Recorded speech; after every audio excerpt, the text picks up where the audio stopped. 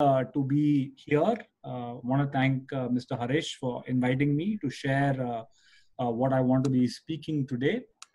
And today I want to be actually talking about a topic which is very close to my heart, which is about how do you lead in an upside down world? How do you lead in an upside down world? Even before I start, those of you who've got your video on, if my audio is clear, could you give me a thumbs up? If my audio is clear, awesome. Thank you. Good to hear. So I want to be sharing with you about leadership, and in particular, how do you lead in an upside down world? There's so many books written about leadership. There's a lot of theory on leadership, a lot of definitions on leadership. But when you travel the journey called life, and when you go through certain incidents, I think the best teacher is life itself. Is life itself. So we are all in a way walking through unprecedented times. You must have heard this word over the last 2 weeks, 3 weeks, very often. Unprecedented, right? None of us have lived through a pandemic before, and by God's grace, we will all survive this pandemic. And we will have a good story to tell, not just our children, but maybe our grandchildren. And if you're fortunate enough, our great grandchildren. Guess what? We lived during the pandemic. We lived through COVID-19. We lived through a lockdown and we came out of it. So we'll have a story to tell, and hopefully we'll have lots of lessons to tell. But today, as I share with you about leading in an upside down world, I'm not going to be sharing any theory to you. I'm not going to be sharing anything that you learn from MBA schools, but I'm going to share with you through an incident that happened in my own life, And I want to take you back to 20th of June, 2016, 12:15 a.m. Say it again, 20th of June, 2016, 12:15 a.m.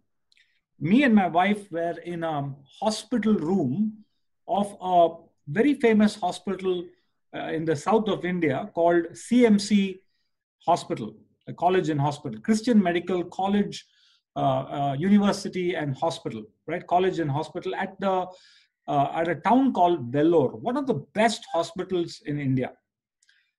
At 12:15 a.m., there was a knock on the hospital door. A few hours before that, my daughter, who was 13-year-old, I've got a son and I got twin daughters. One of my twin daughters, Janita, she had been admitted in this hospital for about 20 odd days up until then. And about 7:30, on the 19th of June, 7:30 p.m., she was rushed into the ICU. But at 12:15 a.m., my wife and me were alone in that hospital room. There was a knock on the door. I opened the door. There was a nurse who was standing there. And this nurse told me, come immediately to the ICU because the HOD of the ICU would like to talk to you. You can imagine, I was scared by then. I was nervous. The room was air conditioned. The hospital was air conditioned, but I was perspiring. The walk from the room to the hospital was probably 300 meters or 400 meters. Couldn't have been more than that. Every step was a difficult step. It was a step full of fear. It was a step full of anxiety. And I reached the ICU. And even before I could reach the ICU, the HOD of the ICU was standing at the entrance of the ICU. She looked at me eye to eye and she said, Rajiv, your daughter is very sick. She's got into septic shock. Her organs are shutting down. Be prepared for the worst. Would you want to tell your wife, or would you want me to share this news to your wife? I didn't know how to react. I didn't know how to speak. You see, I'm used to talking to large crowds of people. But to go back to that hospital room and to tell this one line to my wife was one of the most difficult communication I have ever made in my whole life. See, what happened actually was that why did my daughter get admitted? Why did my daughter get admitted? My daughter got admitted because we discovered that she had a slight swelling on her forehead, and that swelling did nothing to her at all. The swelling did nothing to her at all. But on a checkup with a doctor for when she had a fever, just a viral fever. The doctor said it doesn't look alarming, but you may want to take an X-ray just to check. X-ray went to scan, CD scan, MRI scan, some order like that. Then they said biopsy. When they did the biopsy, it was inconclusive. They said we have to do a full body scan, a PET scan, if you may. They did the PET scan only to find out there was a larger tumor in the retroperitoneal area, which is right in the center of her abdomen. And it was placed between the intestines, the arteries, the aorta, all the vital organs. And it was a surprise to the doctors how this larger tumor did not create any trouble for my daughter. And they said the only way to find out the condition of that tumor, whether it was malignant or benign, was to extract that tumor. They said it was a risky surgery, but it can be done. So the surgery lasted 7 hours on a 13-year-old girl. They said you could be discharged in a week. But instead of being one surgery in a week, she was in hospital for 88 days. And she had, in totality, she had 5 surgeries. She was in the ICU 4 times. She was in the life support system 4 times. She had several bags surrounding both sides of her. And she lost almost about 35% of her body weight and almost became like a vegetable. And to make matters worse, the biopsy results, and the biopsy results was that it showed that she had a rare form of cancer called ganglioneuroblastoma.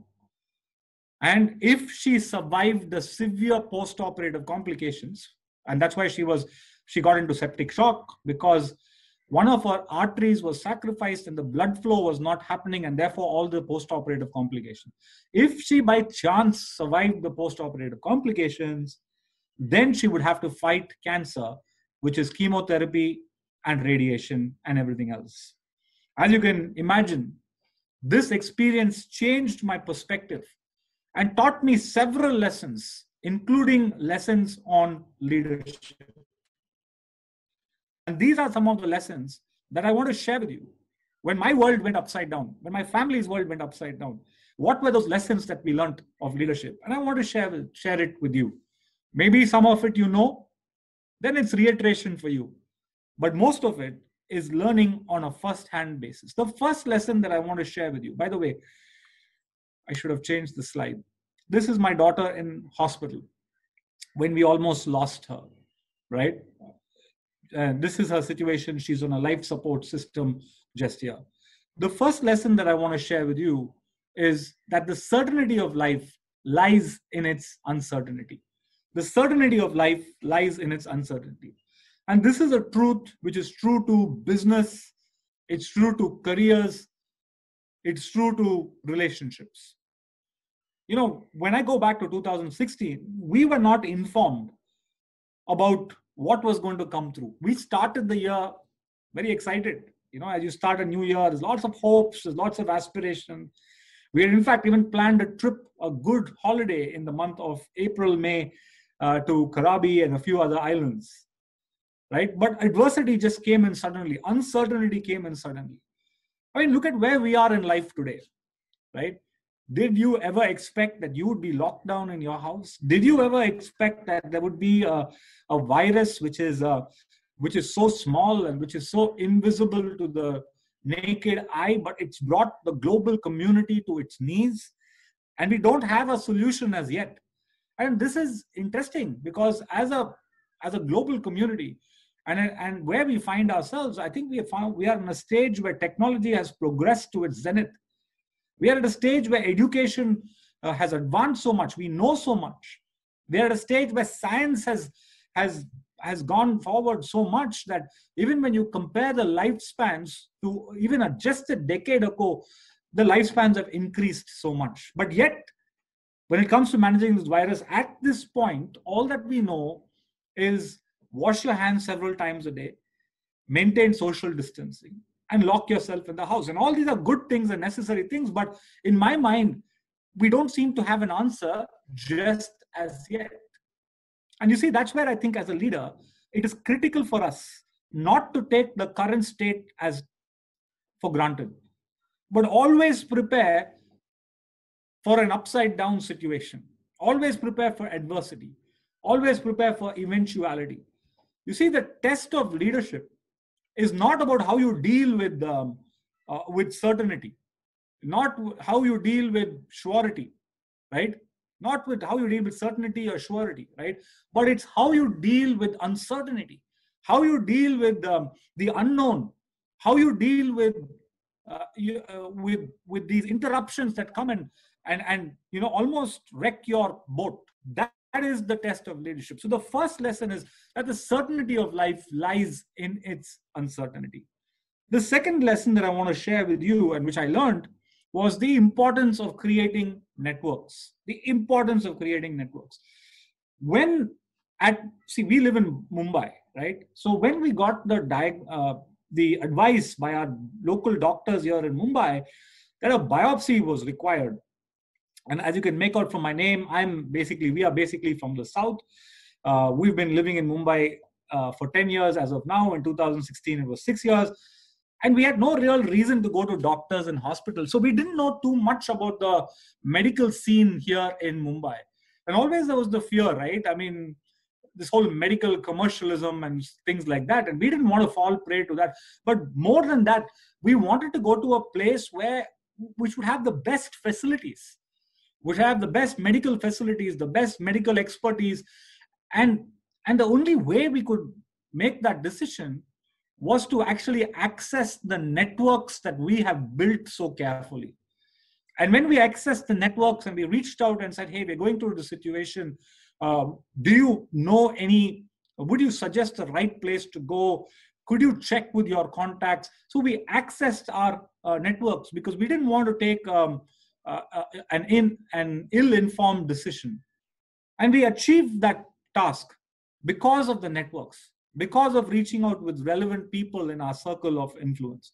And I'm so happy about HR Milestone, which is a network of HR individuals. And I think in times like this, at all times, but especially in times like this, I think the networks is what keeps you going. It's a network which informs you. It's a network which educates you. It's a network which builds your skill. It's a network which leads you into the right direction.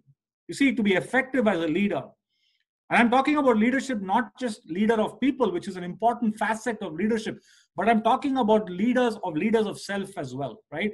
When I say leader, I'm talking comprehensively. I'm talking holistically. Leader of self and leader of people. You see, as a leader, it is important who you surround yourself with. Who you surround yourself with. You know, I'm sure you've heard this.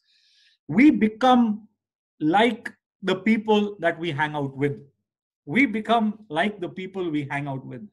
So it's very critical that you surround yourself with the right network. It's very important that you build this network. It's an investment of time. It's an investment of effort.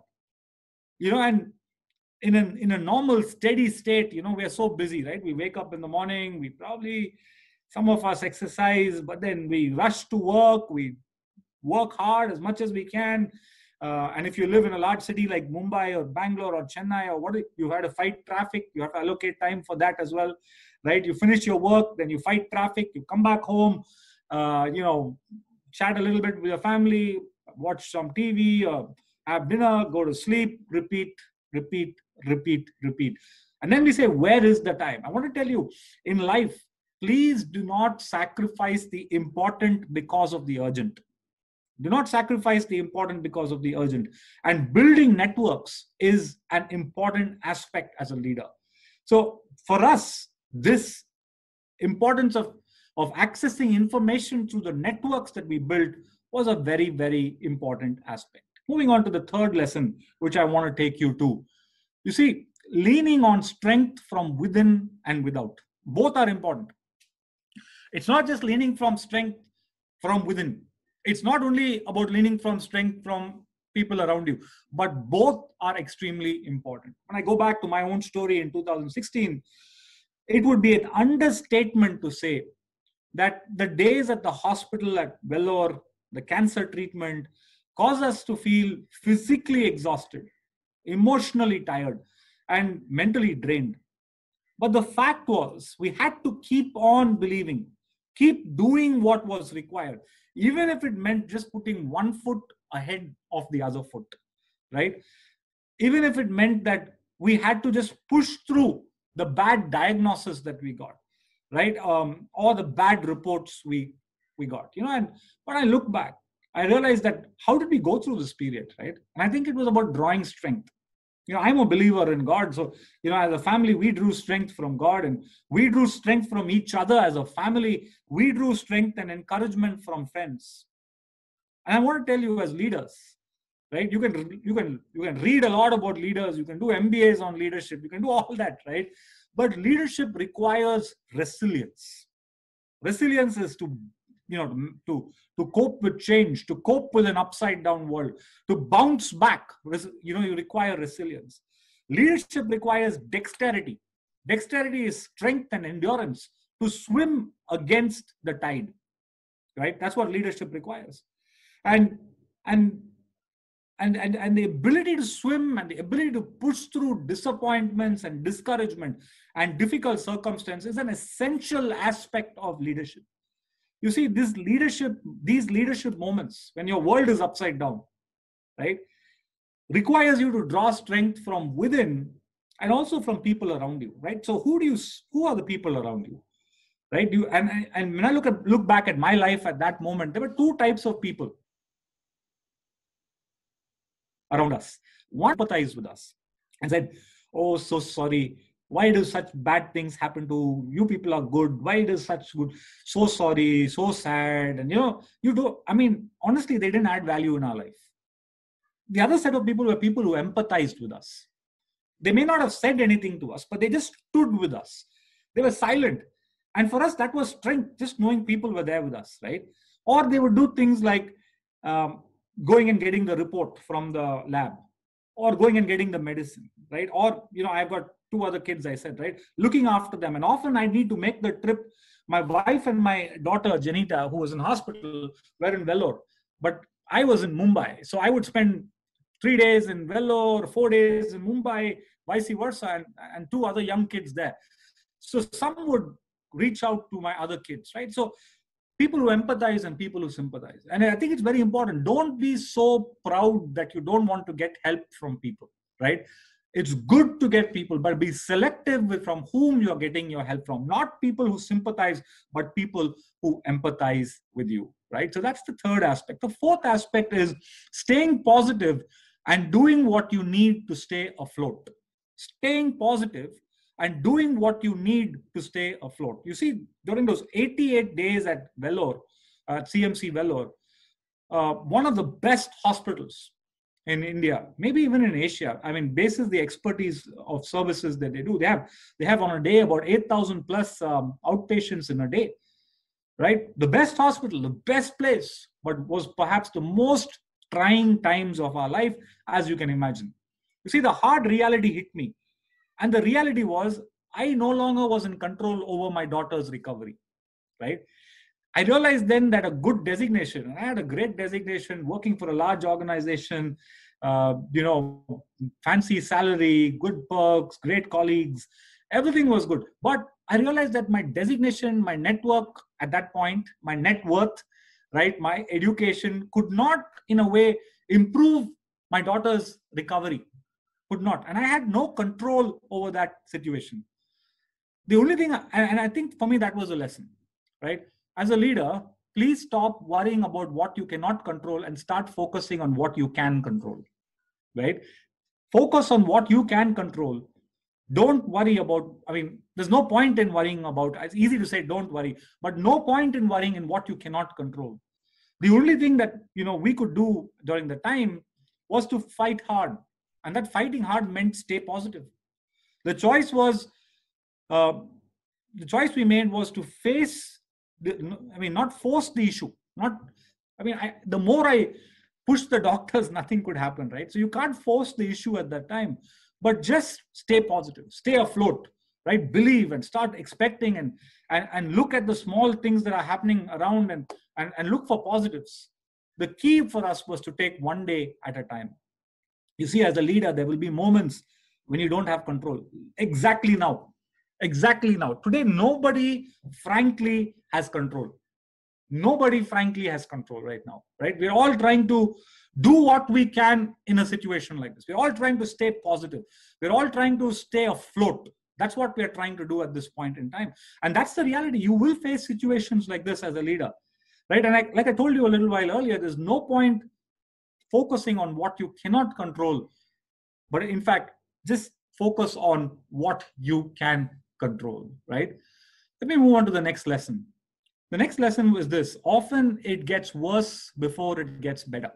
Remember this: often it gets worse before it gets better. A few days after my daughter's first surgery, Janita's first surgery, they said, don't give her any solid food, right? Don't give her, maybe give her some water, because they had the surgery in her abdomen area, intestines and kidney and all those places, right? They said, don't give her water, just give a little water, sips of water, but nothing solid. After 2 days, the doctors checked the wound and checked her recovery and said, yeah, I think she's doing better. Now you can start semi-solids, mashed food you can actually give her. So we did give her the mashed food, and like I told you a little while earlier, they sacrificed an artery. As a result, they thought the blood will flow through another artery. It did not happen. As a result, the wound inside the abdomen, not the external, inside the abdomen, it opened up. It was called a perforation. And as a consequence, it created severe complications, to put it lightly. And all this time I was in touch with a cousin of mine who was a doctor who passed out of this wonderful institution called CMC Vellore, done his master's, but he's based in Adelaide. So I used to be in touch with him, and he used to be in touch with the hospital because he's an alumni of that hospital, right? So he had access to reports and things like that. So when this event happened and they rushed her back for the second surgery, I was in touch with my cousin, and he told me a line, and he said, Rajiv, be prepared. It will get worse before it gets better. I was hoping he'll say something nice. I didn't expect him to say this. It will get worse before it gets better. And that's exactly what happened. Every time we expected things to get better, Janita deteriorated. Okay, it seemed we would get drowned by the tsunami of adversity. Right? Our world had gone upside down, and it was starting to spin at this point in time. We had to hold on, and more critically, Janita had to hold on. And for me, the lesson to all of you is this, right? Leadership is no cup of tea, nor is it a piece of cake. Leadership is no cup of tea, nor is it a piece of cake. You will be tested severely. You will be tested severely. We think leadership is a very glamorous word. It is not glamorous, right? We think leadership is a designation. It is not. You're so far away. Leadership is hard work. Leadership is tough, and it will test you very severely. You will be tested in every way, right? But you got to hang in there. You got to hang in there. You got to be disciplined and determined, saying, I'm not going to quit. I'm going to hang in there, right? Even if it means hanging in there by the skin of your teeth, you hang in there. You see, throwing in the towel, anyone can do that, right? Quitting, anyone can do that. But staying on despite the pressure and the oppressive conditions is really a sign of authentic leadership. That, for me, is a sign of, you look at authentic leaders, look at great leaders of the past. I mean, just look at Gandhiji for a minute, right? I mean, the kind of opposition that he faced, but he didn't quit. In fact, he started a Quit India movement. He didn't quit, right? And for me, that is a sign of authentic leadership. Often it gets worse before it gets better. I want to tell you, I mean, the little that I've been reading about COVID-19, I'm not a scientist, I'm not a medical professional, but the little that I've been reading, and I look at the global impact of COVID-19, it tells me that it will get worse before it gets better. Look at what's happening in Singapore for a minute right now. They've locked down again till June. It's the third phase that they're going through, right? And you will find that at your work as well, right? But just when you think things are getting better, it's supposed to get better, but it's getting worse. That just may be a sign that you are on the right track, right? So remember, often it gets worse before it gets better. Moving on. You got to adapt to the new normal instead of fighting the change. Adapt to the new normal instead of fighting the change. The world has changed for us, right? I mean, just compared to a month ago, month and a half, it's changed.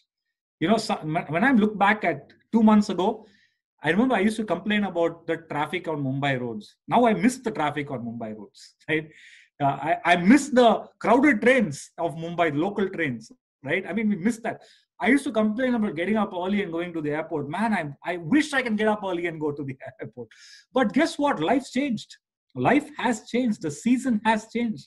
And when I go back to my own incident in 2016, we entered 2016, like I told you, blue skies, not a care in the world. We didn't have the slightest clue of what 2016 was holding for us. We had dreams, we had aspirations, we had a fancy trip that was planned for us.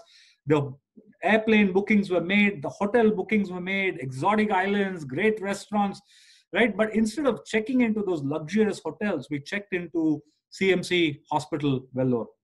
Instead of going into those, indulging in those beautiful cuisines that we planned and saw in our mind, we had to face the reality of ICU and life support system and chemotherapy and radiation.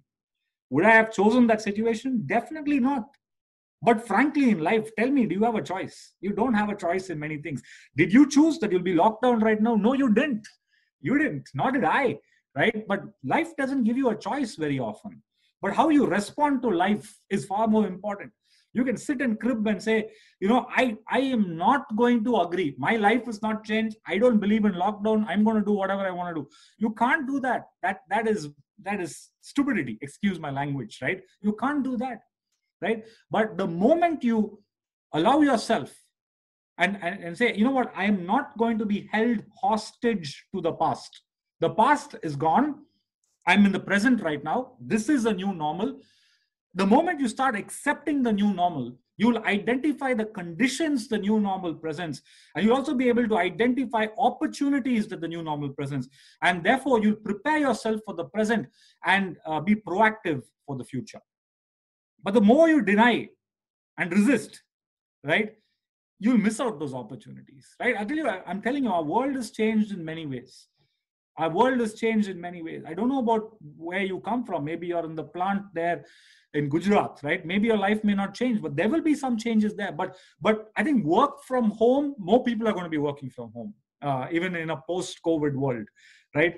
How would I think this whole digital communication that we are indulging in right now, right? I think it's going to become a part and parcel of the new normal. It'll sophisticate. You'll get better ways of way we do digital communication, the way we do training, right? It's going to happen that way. Already in the pre-COVID world, we were hiring people digitally, but I think in the post-COVID world, we'll be doing most of an employee onboarding process digitally.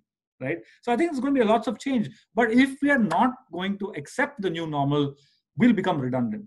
Right. So accept the new normal. Don't fight it. The faster you make the transition, the better it is. Moving on. The next principle that I want to talk to you about, leading through an upside down world, is the importance of being emotionally anchored. Emotionally anchored. Being emotionally anchored. You see, with every passing day, and I go back to my own story, every passing day, every prognosis, every diagnosis, the utter helplessness and the seeming hopelessness of the situation set off within me and my family a roller coaster of emotions. You see, there can be nothing more traumatizing for a parent to see their child fighting for life. Nothing more traumatizing. And what was most annoying for me and really made me feel of no worthless, was when my daughter would ask for a drop of water, but the doctors would say, no, you can't give her the water. You can't give her the water. And I sat there thinking, oh my God, what's the point? And to be honest with you, there were moments that I thought, is it worth living? Is it worth to be alive? You can't give your daughter even this, right? Then what is the point, right? But I'm so glad that I didn't succumb to those emotions. I did not allow my emotions to hijack me. See, the problem with allowing your emotions to get the better of you is that your emotions obstruct you from taking the right kind of decisions and initiating the right set of actions, right? But leaders need to manage their emotions. And there are so many studies. The emotional state of a team is largely a reflection of the leader's emotional state. I'll say that again. The emotional state of a team is largely a reflection of the leader's emotions. And that's why it's so important, right? Self-awareness. Are you aware of what emotions, why are you happy sometimes? Why are you sad sometimes? Why are you so full of energy sometimes? Why are you so down sometimes, right? So what is driving those moods? What are those triggers? You've got to be self-aware. We talk about self-actualization, right? Are we pursuing self-actualization? I think this group is, because that's why they're connecting in a medium like this. But introspect on this question. What's your big audacious goal that you're pursuing, right? Are you just working for a salary? Well, anybody can work for a salary, but are you working to create something? You see, there are two types of people. There are the creators and the consumers, right? The consumers are always consuming stuff. They're not creating, right? And the fact is, the consumers add very less value. In fact, they're spending more. The creators are creating value. And when they create value, others consume it. And because when others consume it, more value is created to them, right? Be a creator of value, not just a consumer consuming stuff, right? So self-actualization. What about emotional expression? Now, if our emotional expression is less, our emotion goes forward and the content comes behind. So if I'm talking, let's say, to Jisha, for example, right now, and I want to tell Jisha, hey, you know what, I think this project could have been done better. But instead of saying that, I'm saying, Jisha, why is it that every time you make these mistakes? Can't you do something properly? Now, what happened? I'm saying the same thing to Jisha, except that my emotion went ahead, the content came behind. How do you think Jisha is going to respond to this? Jisha is, she's getting connected to the emotion. And she's like, why is Rajiv so rude? Every time, I think he doesn't like me, right? He's a horrible person. Now, what's happened in the whole process? The content is lost. The project has not been completed. Now what's happened? A personal conflict has happened, which is very often, it is brewing between people, and one day it'll open up. So are you focusing on your emotions and regulating your emotions and getting the content out? Emotion regulation, emotional expression, very important. What about decision making? Decision making is the single largest problems most teams and most individuals face. You know why? Not because they don't know how to make decisions. We have enough courses on that. Everybody knows, right? But everybody doesn't do. And the reason for that is emotions come in the way. What if I take this decision and it backfires? What if I decide to do this and everybody laughs at me? What if I do this and people scold me? So I won't take any decision, or I'll take it later. What have you done? You've procrastinated the decision, or you're delayed in taking the decision. Now, this is a problem across the hierarchy and across organizations. And therefore, we don't take the right decision, or we take a poor quality decision. And what's the problem? Emotion. Emotion of fear, emotion of what will others think about me, right? Those emotions. So we have to segregate those emotions, look at the problem holistically, and be able to objectively take an solution. So therefore, I want to say it's very important for us to be emotionally anchored. Stress management. Is there a world without stress? Please show me. I'll pay you $1 million if you show me a stress-free world. There is no stress-free world. I think that's why they say rest in peace, right? Because maybe that's the world where we will have no stress. But on a serious note, stress is a reality. How do you handle stress then? Well, you segregate the emotions. Again, look at the situation, and without any bias or without any perception, you're able to, not be impulsive, with reality testing, deal with the situation rather than say, oh my God, I don't know how I'm going to do this. I don't know how I'm going to do this, and just, crumble down with stress. So being emotionally anchored is a must as a leader, especially in an upside down world. Moving on. It's about celebrating progress. It's about celebrating progress. You see, in my situation, with my daughter's situation, there were not many good occasions for us to celebrate her progress. That was the reality of it. I mean, every report was negative. There was a moment, like I told you, be prepared for the worst, right? And there were thoughts running in my mind which were crazy. I mean, in fact, I called up few my sisters, and I called up my uncles, and I called up 2 or 3 people, and I said, hey, you know what, this is what's going to happen. Anything can happen. I mean, that was the situation. But we found situations which were positive, which otherwise we would have missed it. But we celebrated that. For example, when the doctor said the situation seems without hope, but the next day, by God's grace, she made a bit of recovery. And the doctor said, I would not say she was completely without hope. What did the doctor say? I would not say that she is completely without hope. Doesn't mean she's recovered. She's still in a critical position. But the doctor didn't say hopeless. Completely without, not completely without hope, which means at least 5% hope is there. So we celebrated that. Said, wow, thank God that we've got this hope. And they would come in and she was immobile and just not able to turn this side, that side. The wound was open, because after 5 surgeries, they said we can't, the wound is, we can't put it together. The skin has become like butter. If you put it, it will tear again. So it has to be open. It was very, very, very sad situation. But the doctors would come and say she has to get up from the cot and take 3 steps and go sit down in the chair, because her muscles will lose the ability to function otherwise. She was already on physiotherapy. That exercise would require 2 people on either sides to hold her, 2 other people to hold the tubes and help her to take these 3 steps. Each step, she would be breathless and she would profusely be perspiring. And she would cry because it was a painful process. Every time she moved, it was painful. But when she made those 3 steps and sat down, guess what we did? We celebrated, right? So I want to tell you, as leaders, very often we are aware that there are 2 roles that we actually play. One is the role of a vision caster, where we cast the big vision and say, this is what our vision is. And, we announce the vision. This is what our team's going to do. This is what our organization is going to achieve. That's one role. The second role is the role of a strategist, right? Okay, now we got the vision. Now, how do you implement the vision to make the vision a reality, right? So we strategize and, get the how going, the how part going. But I want to tell you, beyond the vision keeper, vision caster, and the strategist, every leader's got a third role. And the third role is the role of a cheerleader. The role of a cheerleader, right? You can't outsource. As leaders, you can't outsource the responsibility of cheerleading to somebody.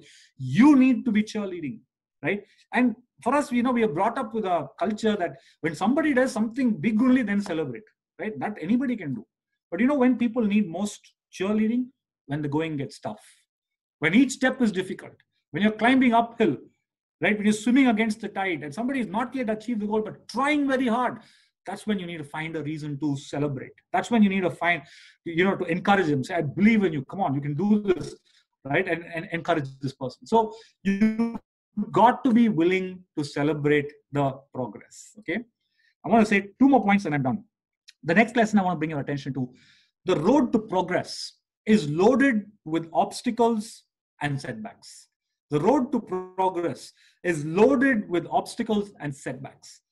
You see, just when we thought my daughter Janita was making progress, we would encounter another setback. It was a perfect case of 1 step forward and 4 steps back. This was the consistent trend. So much so that after the 4th visit in the ICU, the staff in the ICU said, Janita, you're not going to come back to ICU. We don't want to see you here. In fact, she became so famous in that large institution because everybody was, all the doctors in their council meetings would be discussing her file, because they had not seen really a case like this. I mean, the kind of complications that actually came. And that's not an exaggeration, that's the reality. They named a fighter. They wouldn't call her Janita. In a file, they changed the name to fighter, right? And they would refer to her as a fighter. Her condition was grave, but somehow she would fight back. Somehow she would fight back. 1 step forward, 4 steps back, but again fight back, right? To me, this lesson, watching this fight that my daughter was fighting, was a reiteration that indeed there cannot be progress in the absence of setbacks and obstacles. If you are doing something worthwhile, right, it will be difficult. You have to hear me. Somebody on this call needs to hear this line. If you are pursuing a worthwhile goal, it will be difficult. What is the corollary to that? If it is not difficult, you're not pursuing a worthwhile goal. Change your goal. Change your goal, right? Sorry for challenging you, but that's the reality. If it is difficult, it will be worthwhile. Leaders understand that the hard, the difficult, and the tedious will always result in significant achievement.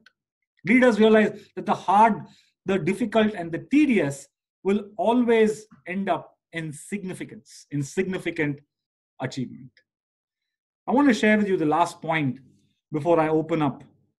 And the last point is this: your reward is contained in your perseverance. Your reward is contained in your perseverance. I frankly wasn't too sure whether my daughter will come out of CMC Vellore. I wasn't sure because of just the diagnosis and the helplessness. Because the doctors came to a point where the antibiotics that they gave her the highest level of antibiotics, wasn't working, right? But after 88 days in the hospital, I told you 5 surgeries, 4 times on life support system, ICU, 1,000 pokes, almost more than 1,000 pokes for blood, right? Several tubes, Janita fighting off several near-death experiences. She came out of that hospital, although in a wheelchair, although she was fragile, although she was very, very weak, and she had a food tube that was in her stomach. She came out of the hospital. But she came out of the hospital, she had a new fight to start. And that fight was a battle against cancer. Now, she had to take on chemotherapy, she had to take on radiation, and the likes of it. And as fragile as she was, after 5 rounds of chemotherapy, the doctors came and told me, we can't give chemotherapy anymore. I said, why? Why can't you give chemo? Cancer, chemo, that's the way it works, isn't it? He said, no, because the wound is opening up again. Now, the risk of giving chemo is more than the risk of not giving chemo. I mean, that's a bad situation to be in, right? And therefore, they said, the only thing we can do is let's try. We'll give you some tablets. Let her take these tablets. It's called oral chemo. We'll see what happens. We'll see what happens. We went through that radiation. But I want to tell you, by the grace of God, as we are in April 22nd, 21st, 2020, by the grace of God, it's been a little more than 2 years that my daughter has been cancer-free. She's back to her normal life. She's right now pursuing her 12th standard and preparing for her pre-medical exam. By God's grace, she wants to clear it to become a pediatric oncologist. And I think for me, the lesson here is that I realize that the reward is contained in your perseverance. And the closer you get to your finish line, the more difficult it will be. But that's when you need to plug in. That's when you need to continue. That's when you need to push through. You see, great leaders persevere even as the headwinds blow fiercely against them. And if I had to look at a science kind of a illustration in my mind, although I'm not a great science student, is this, right? The friction which is caused when perseverance collides with opposition, the friction that is caused when perseverance, your willingness to persevere, and that perseverance just collides with opposition, that is when growth becomes a reality and greatness becomes an outcome. Growth becomes a reality and greatness becomes an outcome. So this is my family, and the girl here in black, well, she is Janita.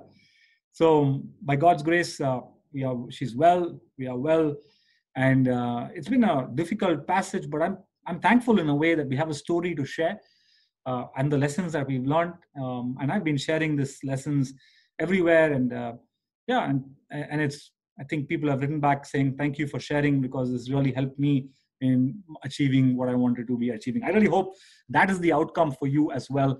But before I close, let me quickly summarize the lessons. The certainty of life lies in its uncertainty. The importance of creating networks, leaning on strength from within and without, staying positive and doing what you need to do to stay afloat. Often it gets worse before it gets better. Adapt to the new normal instead of fighting the change. Be emotionally anchored. Celebrate progress. The road to progress is loaded with obstacles and setbacks. And remember, your reward is contained in your perseverance. Thank you so much. And I hand it over to Jisha and Mr. Harish.